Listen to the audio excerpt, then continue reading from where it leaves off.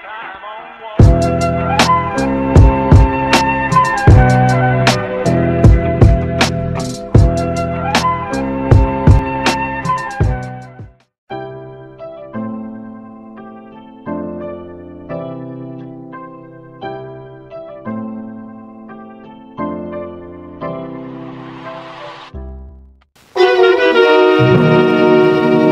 now, back to Box 13 and Dan Holliday's newest adventure, Triple Cross.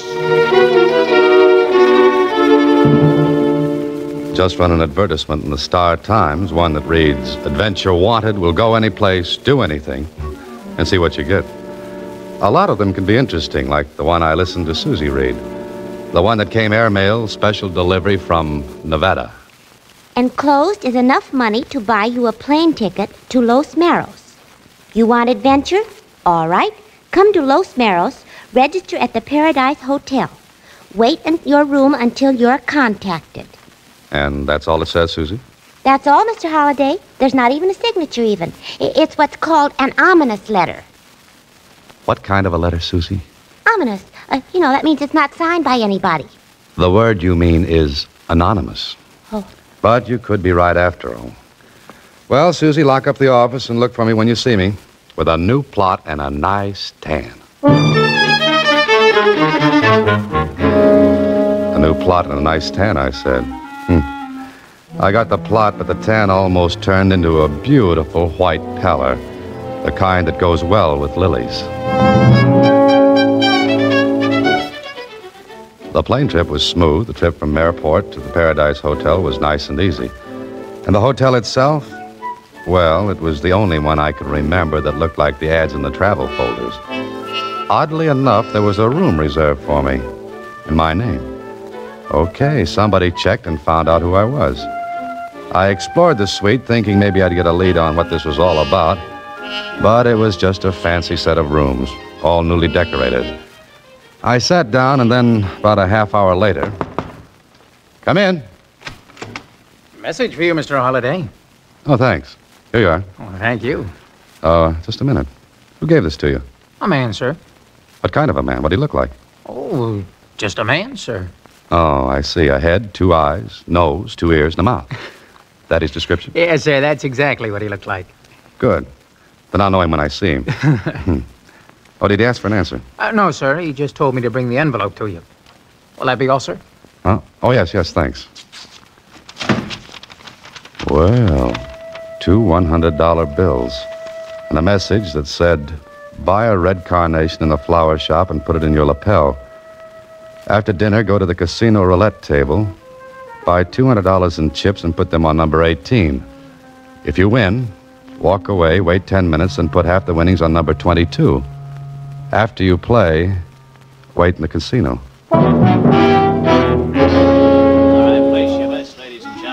So with the carnation in my lapel, I bought $200 in chips and walked to the roulette table. There weren't many players. It was a little too early for the big crowd. So I waited a minute and watched the play. Took a look at the croupier, but I might as well have been in Timbuktu. He didn't give me a tumble. Okay, the best way to see what was going to happen was to see. I shoved the whole 200 on number 18. 1 or 2 of the other players placed bets, and then... No more bets, please. No more bets. Number 18, red and even. Your chip, sir. The croupier shoved the winnings across to me. I watched his face. If he had any expression, it was on the soles of his shoes. Well, maybe $7,000 win was common around here. I left the table, sat down, and did a little problem in arithmetic, which figured out to be $126,000. That's what I'd have if number 22 came up. And brother, it looked from where I sat as though it would. The 10 minutes went by, and I walked back to the table. No more bets. No more bets. Waited until the wheel stopped. Number 16, red and even. Place your bets, please, ladies and gentlemen. Slowly, I shoved 3,500 in chips to number 22. This time, the others around the wheel did look. 3,500 at 35 to 1. Then the wheel began to slow up. No more bets, ladies and gentlemen. No more bets, please. That croupier was as cold as the floor of a mausoleum. Somebody dropped a pin, and I heard it hit the floor. The white ball clicked its way until... Number 22, black and even. Your chip, sir.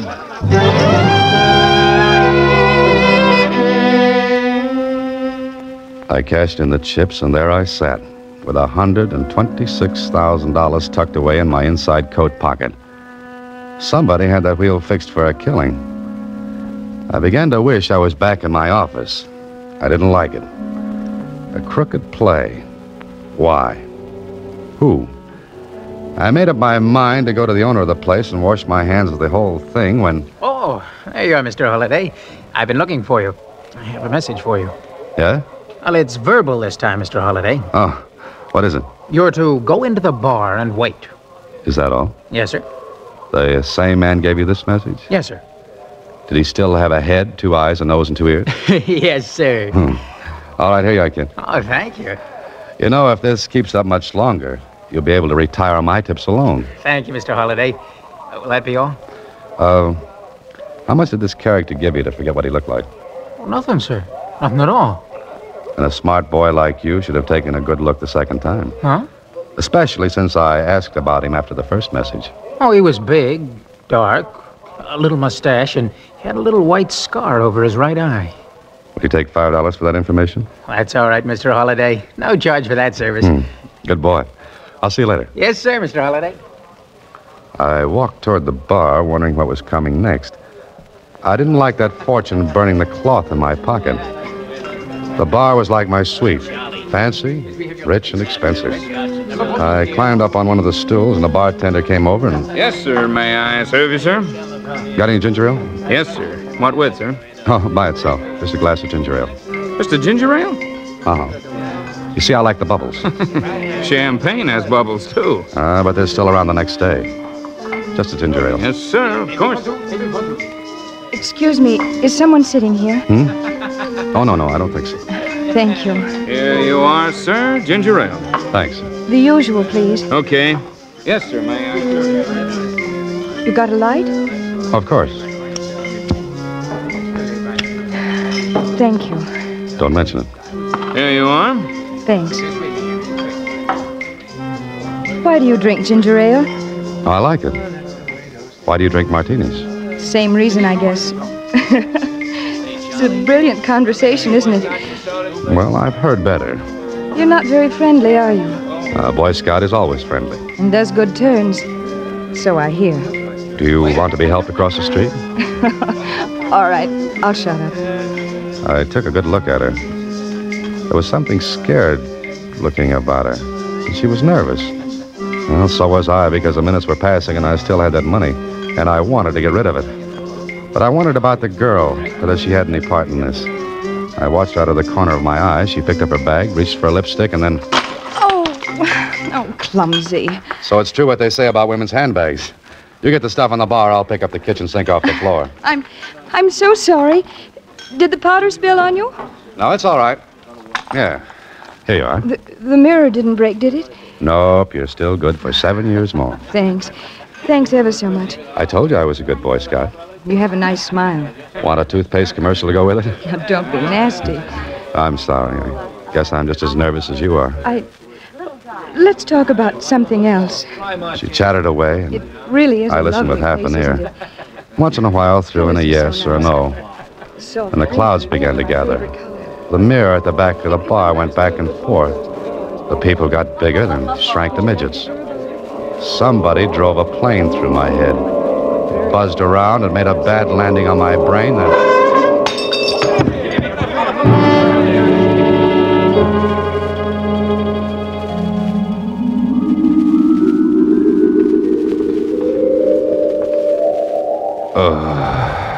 There you are. Feeling better now? Oh, You'll be all right. Just lie there, take it easy. sure, Hey, I'm in my room. Of course. We brought you here. We? I'm the hotel physician, Mr. Holliday.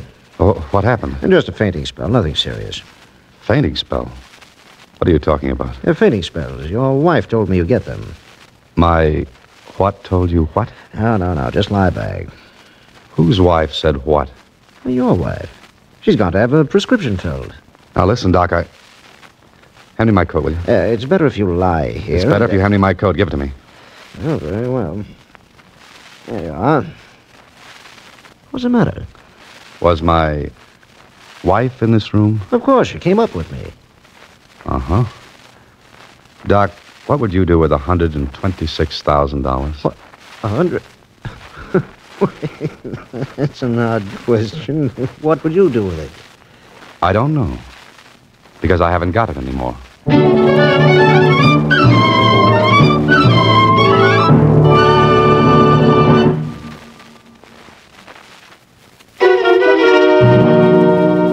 Now, back to Triple Cross, another Box 13 adventure with Alan Ladd as Dan Holliday. So there I was, $126,000 in the red. If it was meant to be taken from me, then somebody was working it the hard way. Sure, the girl slipped something in my ginger ale when I picked up the stuff that fell out of her handbag. She took the money. All right, I wanted no more of it. I was going to head for the nearest exit, running, not walking, when... Come in. You Holiday? Yeah. Do I know you? Call me Tony. I'm the guy who wrote the Box 13. Oh. All right, goodbye, Tony. Sit down. What's the idea? Funny, I was going to ask you that. If we're playing 20 questions, let's skip the other 18, Tony. I got a big one left. Where's the dough? You tell me. Give it to me. Well, I didn't like him. I didn't like the gun he was playing with either. And I didn't like the little white scar over his right eye or the little black mustache. I was willing right then and there to cross him off my friendship list. But I told him what happened. It's a great story. Ain't heard one like it since I read fairy tales. Well, I don't care if you believe it or not. You got no regard for your health, Holiday. Look, Tony, I'm leaving this place You'll now. be too heavy to carry out if you take one more step. That's better. Now, what kind of a frame is this? Once more, you tell me. I played a crooked wheel downstairs. I don't like that. You got adventure, didn't you? I don't want anything that's crooked. Look who's talking. Who was the girl? Believe it or not, I never saw her before. What did she look like? I don't know. Yeah. Ever try to take a good look at anyone in that bar downstairs? It's too dark to even see a lighted match. You're smart, Holiday. The game with the girl is neat, awful neat. You get the dough, play doggo, act like the girl slipped you Mickey. Later she turns up with the dough and you two split. Now talk sense, Tony. I didn't know why I came to Los Morris in the first place. I didn't know how I was going to get that money. How would I have time to dream up that frame with the girl? Yeah, I never thought of that. Okay, Holiday, maybe you're telling it straight. Okay. Now can I go? No. You get that money back first, then you can go. I don't think I'll stay for the ninth inning, Tony. The game has not started yet, bud. You get that dough. How? That's your problem, but get it. Look, Tony, I'm backing out of this. You know I can go to the sheriff. No, you won't. Because there'll be a tail on you from now on out. One move like you're going to the law. Understand? Okay, I get it. And there'll be somebody in this room to see that you don't use the phone. You'll be covered like a pool table, Holiday. What if I can't find the girl? What if I can't get the money back? The boss will be awful mad. And? There are worse places than Los Morros to spend a lifetime. If you live. Ever have one of those dreams in which you try to run away from something and can't? Well, this one, with my eyes wide open, was really something. Tony and I went downstairs. Two other characters detached themselves from chairs when Tony nodded at them. Brother, I was covered. It looked hopeless. With Tony not far behind, I asked the doctor if he'd ever seen the girl who said she was my wife. Well, there was no dice there. Then I remembered something. I told Tony I was going back into the bar. Bar? What for? Now, look, Tony. Let me do it my way. I'm the one that's on the spot, so let me play it the way I want. Okay. I'll watch. And don't try for a quick steal, because the boys outside know who to look for. Go ahead. Thanks. What would I do without you, Tony? I don't know. Because you're not going to be without me. Remember, I'll be watching.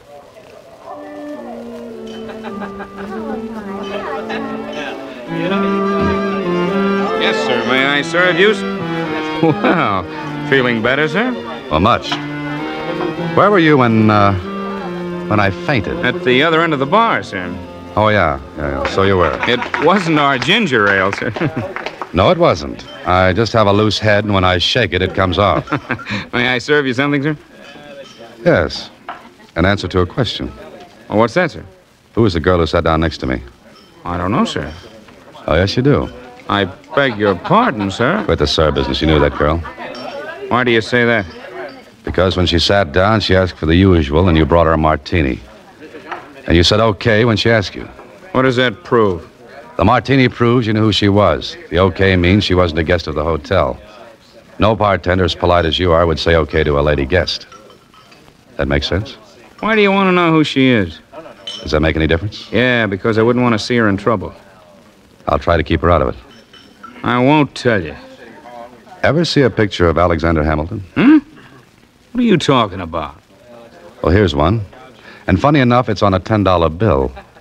In fact, his picture's on all 5 of these bills. Yeah. Her name's Kathy Lee. I think she has a place at the Las Palmas courts. Thanks.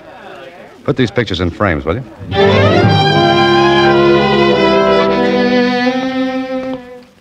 I found the Las Palmas courts. And, of course, Tony behind me all the way. The name list in front said Kathy Lee lived in number 8. I looked around before I turned in the walk. Yeah, Tony was closer to me than varnish on a tabletop. I found number 8 and stopped for a second. Looked for a phone line, but there wasn't any. I knocked at the door. No answer. I tried it again. Then I heard Tony whisper from the shadows. Try the door, Holiday. I did. It was unlocked. Tony coached from the sidelines. Go on in. I went in and closed the door behind me. It was dark. I decided to risk a call. Kathy? Kathy? Kathy Lee? She wasn't there. I fumbled my way to what felt like a dresser and a lamp. Turned it on, and what I saw made me turn that light off fast. What's the matter? She's dead. What are you talking about? You heard me. She's dead. You sure? Well, go in and look. You go back in and look for that dope. Go on. Now, look, Tony, I don't know any more of this. That poor kid's dead. Murdered. I want you to call the sheriff. No, you don't. I said you go back in there and look for that dough. You look for it. Leave my fingerprints all over the place. Now you go back in there and hunt. Don't be a sap. Whoever killed her took the money. Don't you see that? Maybe. But we'll play this angle all the way. Now stop talking and get in there.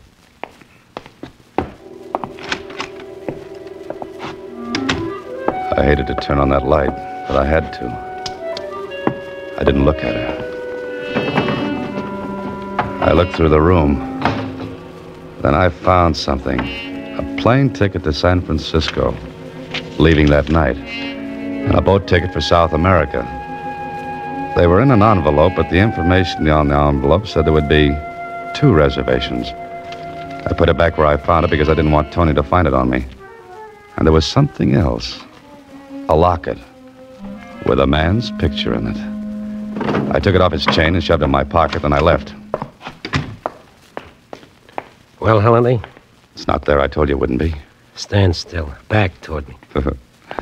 A frisk, Tony? You don't trust me, do you? Shut up. No, I told you. Who killed her? Find that out and you'll know where the money went. Come on. What's so funny? Holiday, right now I wouldn't want to be in your shoes. Tony was right. People at the casino saw me win that money, and somebody must have seen the girl with me. Then I got the Mickey. The money was taken, the girl killed. Who did it? Me, Dan Holliday. Because the girl clipped me for the money. Well, this was a beautiful frame. Any art gallery in the country would be proud to hang it. But I knew something Tony didn't.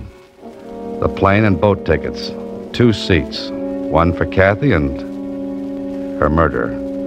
Somebody who left her tickets in her bungalow to make it look as though she was in on the $100,000 job by herself. Sure. Now our killer was taking a plane. In 1 hour, in a boat to South America. I could have told Tony, but I wanted to wrap it up myself. Besides, I wanted to get the whole thing to the law. On the way back to the hotel, I figured something out for myself. But I'd have to see the boss of the casino, and I thought I knew how to do that without Tony tagging along. The casino was full. I stopped. Tony stopped. What's the idea? What now? I've got to think. Up to your room. No. You want to get hurt? Sure, go ahead. Shoot me. Now. In front of all these people. You know, Tony, you wouldn't get 10 feet. Smart, ain't you? Okay, what's now? I'm going to play blackjack. What? Want to watch? I sat at the blackjack table. I had as much interest in the game as Aunt Mamie back in Iowa, who never saw a deck of cards in her life. But I had an idea, and I played it for all it was worth. Look, dealer, Yes? I didn't like that last deal. I beg your pardon, sir. I said I didn't like that last deal. Well, return your money, sir. Never mind the money. Who runs this place? Hey, what is that guy trying to put on over there? It worked. In 3 seconds, I was surrounded by muscle boys, and Tony was hotter than a New York sidewalk in August. But he couldn't touch me. A minute later, I sat across the table from the owner of the casino. I told him what happened, and when I finished, he stared at me and said, You're trying to tell me somebody let you win that money on my wheel? I am? You're crazy. The wheel's straight. But you know I won that money. Sure I do. Any time 100 grand slides across, I know it. But this time it was fixed. The croupier was tipped I was to win. Wait a minute. Marty, send Frankie up here right away. Huh? Oh. Okay, forget it. What's the matter? Frankie, the croupier, went off duty just after you won. He's not back yet. And he won't come back. Now, somebody planned to take the house this evening for that money. Somebody who couldn't risk getting it himself. So I'm the logical one. No one knows me here. I'd look like just another player. Later, Mr. Fix-It plans to pick up the money and beat it. Who? Someone besides yourself who could get to the croupier and bribe him to fix the wheel. Got any ideas? Yeah. One. My partner. Well, that's it then. It's got to be. But the girl, she doped you. That was a hard way to get the money from you. Listen, I've got an idea, but I'm a little cramped for room. Some of your partner's boys, particularly a guy named Tony, are glued to me. Get some of your boys to shake them off, and I'll bring that money back to you. How do you know where it is? I know. Okay, Holiday. But remember, fast play, and I'll find you if it takes the rest of my life. It's a deal. Now, how about the boys? They won't follow you. Marty, that guy will leave my office. Some mugs are tailing him. Stop him. Got it? Good. All right, Holiday, you're on first base. Go ahead.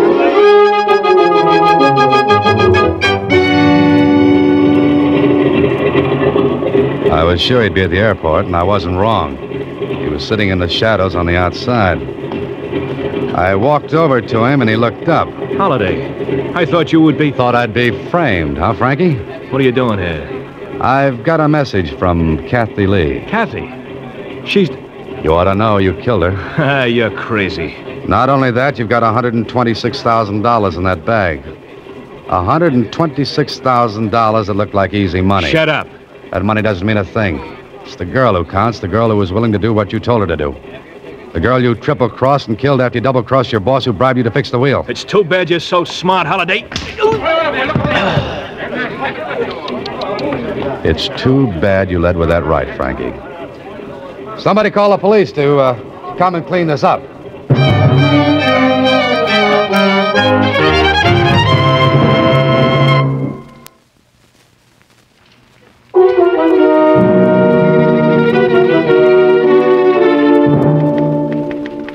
The croupier was... Oh, please hurry, Mr. Holliday. I want to hear the ending. All right, Susie, all right. What do you want to know? Well, how did you guess that Kathy Lee was the croupier's girl? Well, her locket had his picture in it. Oh, they should have given you the money as a reward. No, thanks, Susie. They can have it. But there's one thing I don't understand, Mr. Holliday. And that's? You didn't get a tan at all. You're just as pale as when you left. Oh. $126,000. A murder and a tan, too, she wants. Good night, Susie.